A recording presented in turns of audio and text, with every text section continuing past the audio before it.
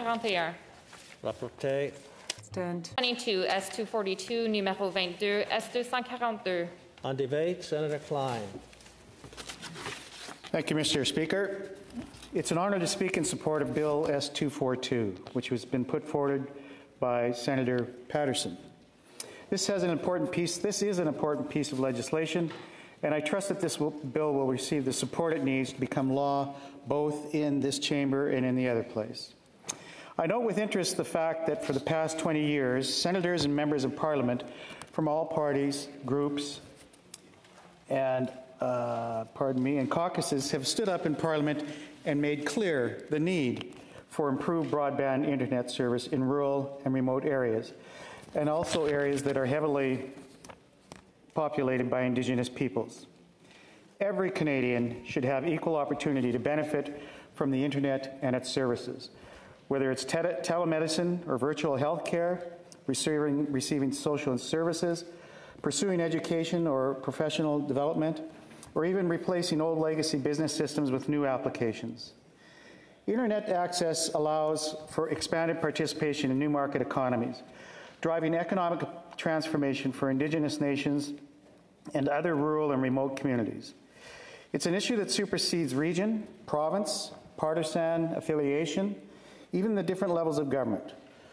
The calls have been strikingly similar, even though the politicians making the calls have otherwise had little in common. Frankly, it's a message that hasn't really changed over the ensuing decades. The need for improved broadband services in rural and remote areas remains high, and in fact, it's a need that has only grown more and more acute with time. I won't repeat the text of Senator Patterson's bill, but in simple terms, this bill, if passed, would require entities that hold an Internet spectrum license, which is a license to provide Internet service within a prescribed geographic area, to offer Internet services to at least 50% of the population in the underserved region that the license covers, and do so within 3 years of the license being issued. If the entity does not provide service to at least 50% of the population covered by the license, then the license would be reclaimed by the government and put back up for auction. Under existing legislation, companies that hold Internet spectrum licenses are not legally required to use it, and many companies instead choose to simply hold on to their spectrum without using it to offer Internet services to Canadians, many of whom are in need of the service or upgraded services. In the end, many of those companies will resell their spectrum, making millions in profits while having done nothing to provide improved broadband options in rural and remote communities. It's good for the business that sold the spectrum at a profit, but it's a bad result for taxpayers and Canadians generally, who tend to pay more for broadband and have fewer service providers to choose from relative to people living in other developed countries. Bill S-242 would help put a stop to the practice of private companies sitting on spectrum licenses. The use it or lose it approach is long overdue, and that just makes sense. The federal government auctions off spectrum to private companies for one primary purpose: to provide broadband internet service options to Canadians in underserved markets. Unfortunately, when companies instead choose to sit on their spectrum, it does a real disservice to those people who live in areas with a limited population, or in areas where poverty and other challenges make connecting to the internet more difficult than in urban areas.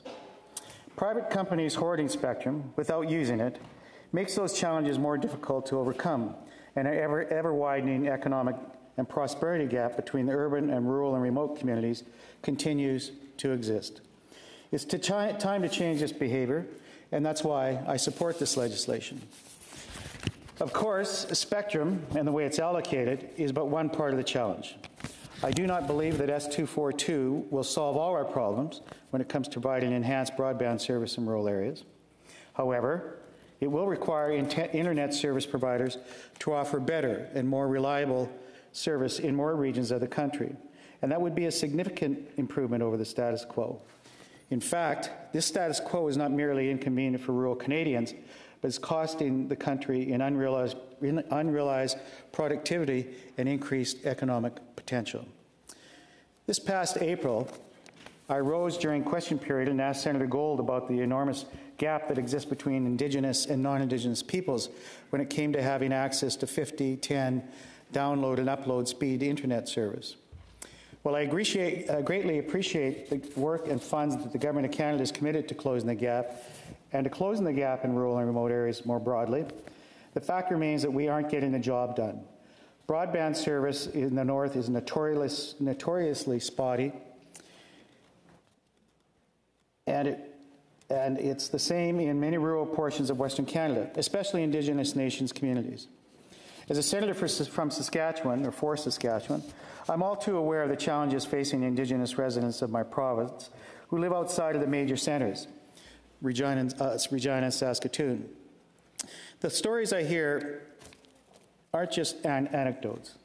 In its 2020 Communications Marketing Report, the CRTC released statistics on the percentage of households on First Nation reserves that have access to broadband internet at the CRT's standard of 50/10 megabits per second download and upload speed. And in Saskatchewan, the number of households on reserve with access to that speed is just 1.7%. In Manitoba, the number is 2%. We must do better.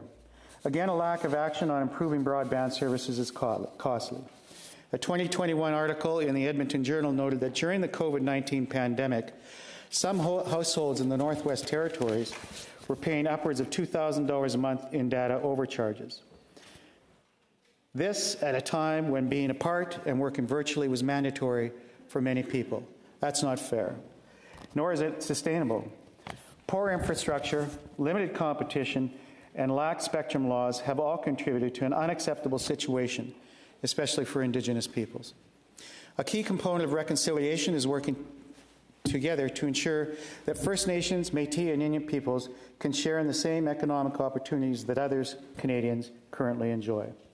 There's a growing digital gap between Indigenous and non-Indigenous peoples in Canada. If Indigenous peoples do not have fair and equitable access to broadband internet, the gap will only grow, and that will have devastating economic consequences for one of the fastest growing demographics in our country. We're at a risk of preventing an entire generation of Indigenous youth from reaching the level of economic opportunity they could otherwise strive to, and that's something we need to fix. I believe that Bill S-242 is a first and important step in that direction. The reality is this: there's nothing more I can say on this topic that hasn't already been said 100 times over by politicians at all levels of government from across the political spectrum. In fact, it's one of the few things that partisans from all sides can agree on. Canadians need better access to broadband internet. Reforming the method by which the Government of Canada auctions off its spectrum license and protects the integrity of the same would be a win for everyone, not to mention the need for more robust usage of the broadband fund and good governance of the same. Mr. Speaker, I'm tempted to conclude this speech by stating that now is the time to improve broadband internet service in this country. That wouldn't be the truth. The truth is, the time to have done this was probably 20 or more years ago. Compared with other developed countries, we're way behind. And if Bill S-242 helps us get one small step closer towards closing the gap, then we need to support this legislation. The internet isn't just a tool that can be used by a small business to sell their goods across the world, nor is it just a valuable resource for school children doing their homework. It's the way we connect with each other. We need to make access to broadband internet service as wide-reaching and as equitable as possible. That's why I'm in favor of this legislation. Mr. Speaker, I'm very pleased to lend my support to Bill S-242, and I hope that my colleagues from all groups will do the same. Thank you.